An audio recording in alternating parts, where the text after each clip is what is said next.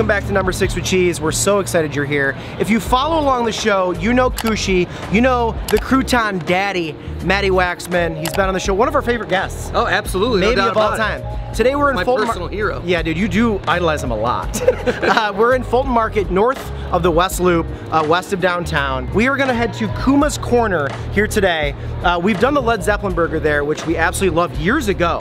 Today they're actually gonna do a crouton and then mixed with our favorite liqueur of all time, Jeppson's Malort. You also know what? Kidding me? So for that release, they're throwing this event at Kuma's. What are we gonna have there? There's gonna be croutons that taste like Malort. There's gonna be cocktails made by Kuma's, but all of them involving, you guessed it, a lot of Malort, a lot of it.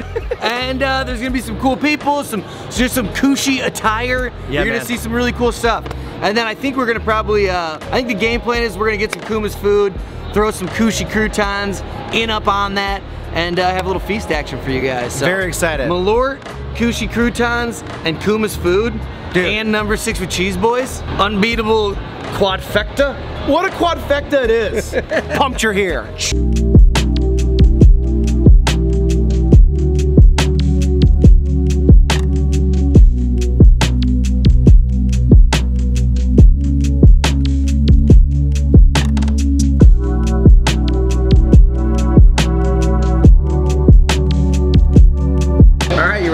Yeah, we're doing course 1. This is the Chicago hot dog salad. It's got cut up hot dogs, tomatoes, sport peppers, mustard, Malort croutons, and that might be it. Huh? I think celery salt. A lot of celery salt. I think we try the croutons first. You have a crouton in there? Yeah, let me get one. I think we try that solo. These are the Malort infused croutons. Cheers. Oh my god. Yeah. They really hit you a little late, but that's nasty. That's just like the shot. Needs a little something to follow it down. God. What type of handshake is a Malort crouton in an old style? My whole body like shuddered. Yeah. Like, okay, so it's like literally like concentrated wormwood. So like imagine taking a bunch of the croutons, the delicious, by the way, the delicious Kooshy croutons, and spinning it in just wormwood powder. Yeah, that's what it is. That's what John told me what it is. So I'm gonna need a quick chaser. Let's see if it's better in a salad. Some hot dog in a salad, some mustard in a salad. Oh, that's good. This just might show how poor I am. That's delicious. I love a hot dog salad. Maybe this is the way to get people to like salad. It actually works really well though. The hot dog with the mustard, like in a salad, is oddly not bad. All right, I'm gonna try a little crouton with the hot dog. I'm gonna do it with you. Let me find a crouton. I got some crouton in there and the hot dog and the lettuce. Cheers. Yeah, it's not bad. That's so gross. The hot dog The hot dog has never tasted better. I think the hot dog hid the flavor for me. I have never wanted cold, cut up hot dogs more in my life. Those are like hilariously bad. How adorable is this though, by the way? Top-notch branding. Okay, course 1, pretty bitter. Glad we did it. How about we try something delicious? We got, course 2. Course 2 is gonna be like the moneymaker. And for course 2, should we do the Malort mixers? Ooh, like some drinks. Yeah, the Malort drinks. Some Malort cocktails. I love that. All right, Malort cocktails and good food coming up.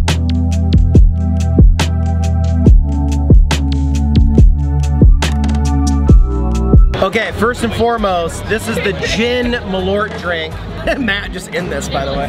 Look how cute he is. Matt, you're looking pretty cute in the Yeah, oh, you're in there. It's a wide lens, baby. It's a 10 to 18. Get out of here. Oh, you're in there. All right, the hard sell.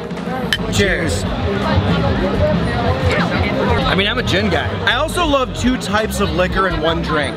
So I'm a fan. The Malort does not punch me in the face. Right. The gin gives me a little kiss. Right. I'm a happy man. I'm a big fan of it. And then, all right, so we know when people watch these videos, they care about the food.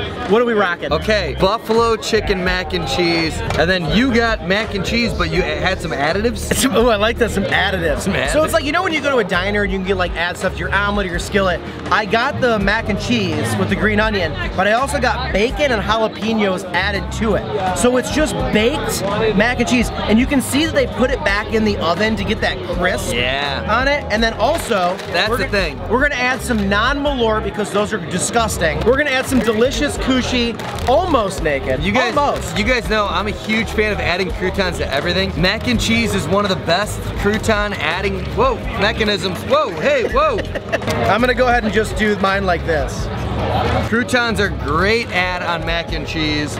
These are now sold in Kroger stores, Mariano's, Whole Foods, Meijer, and you can get them online. So if you're watching this and you don't want to worry about going out and getting them, links below. Please support our dear, dear friends, Matt and John. We'd appreciate it. So not only are we having delicious croutons, Kuma's food, top notch, and then a comfort food like mac and cheese, like a casserole. All right, some Kuma's mac and cheese with some Kooshy almost naked. Cheers. Bro.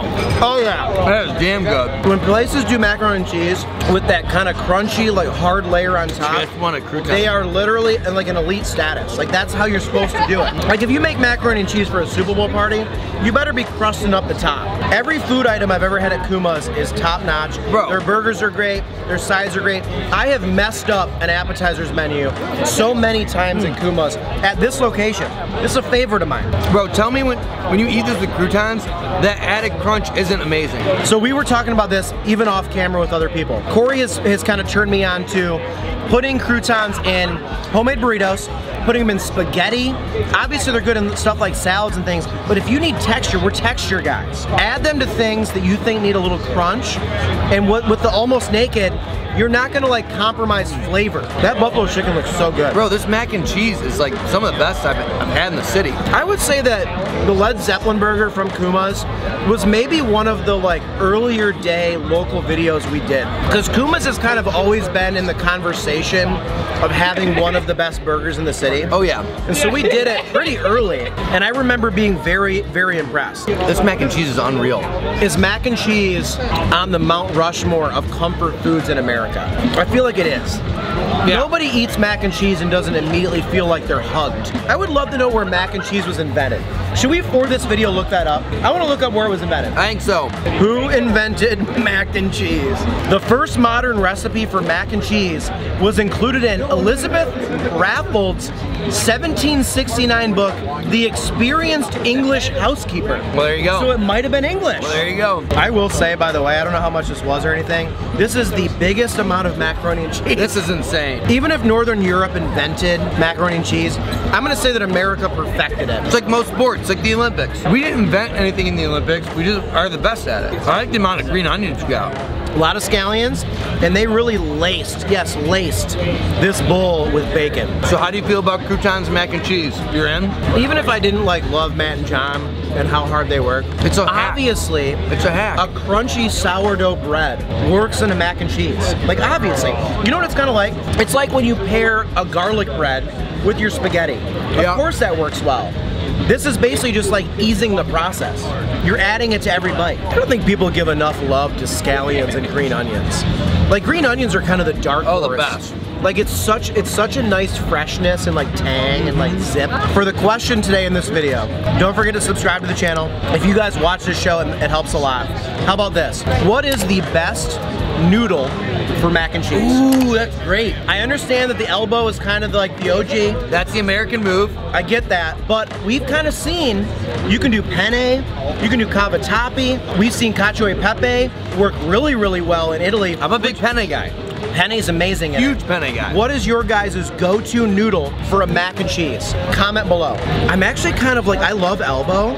It's like, it would not be my first pick. I like a bigger, more substantial noodle. How do you feel about the drink? I'm obsessed with it. All right, guys, we're gonna get out of here. This was such an awesome event. Please support so we can keep these types of events going. Our friends at Kooshy. Oh yeah. Our friends at Kuma's. And our friends at Malort. Thanks for hanging out with us for this event.